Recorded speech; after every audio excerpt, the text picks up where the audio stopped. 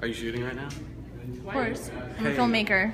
Filmmaker. What do you think I'm doing? What do you think I'm doing here? So here we are on our set. I don't know what the name of it is yet, but I do know that I am Charlie. And I know that I know everyone's name now, which is great. Huh. This is Cyrus. This is Caroline. This is Nina of the International College Program. And this is Julie. And this is Matt, who you all remember from our first feature. B&H has that conveyor belt thing. Yeah. It's my favorite thing. Oh, I've never. I just do it online. It looks really good on your the film. I'm looking to update some cameras in the other school. Yeah, so just checking out. This one looked pretty good. What was the price? Like $3,500. I mean, it comes with like, the reason why I got it is because it's like literally full manual, and then you got the XLRs. See, that's what you want. You know, like the There's DSLRs. a lot of this. There's a couple of smaller cameras, but a lot of times it's a pain to switch from manual focus to autofocus, and that's what you need if you want to do like stuff that looks good.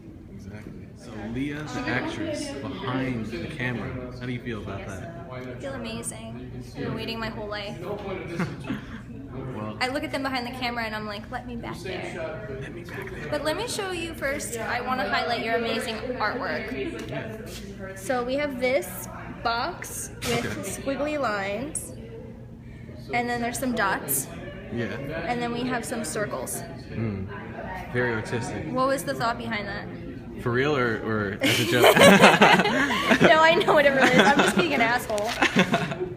No, like, but this kind of looks like a football field to me, and this with dead bodies though. No, it's interesting. You know what this represents to me? This is almost like a metaphysical, like, you know, journey right here, going this way. And then when you climb the stairs, it's like you're climbing the, I don't know.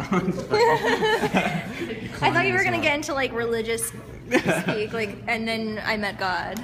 And then That's what I thought it was. He was at the top. He was second floor. He was like, "Hey, what's up?" It was actually a she. But what, this doesn't have any notes. It goes undescribed. It's an intuitive thing. Gotcha. I've never made someone's eye movies before. Look at that. It's slow. Wow. Good job. Yeah. You killed that. You killed him. Wow. Hit him one more time. Okay. Like hit him one more time. Boom, and then you fall. We let you fall. And then like maybe we back up. I'm like, come on, you son of a bitch. That'd be cool. Do you like that? Do you guys like that? Yeah. Yes. Hi.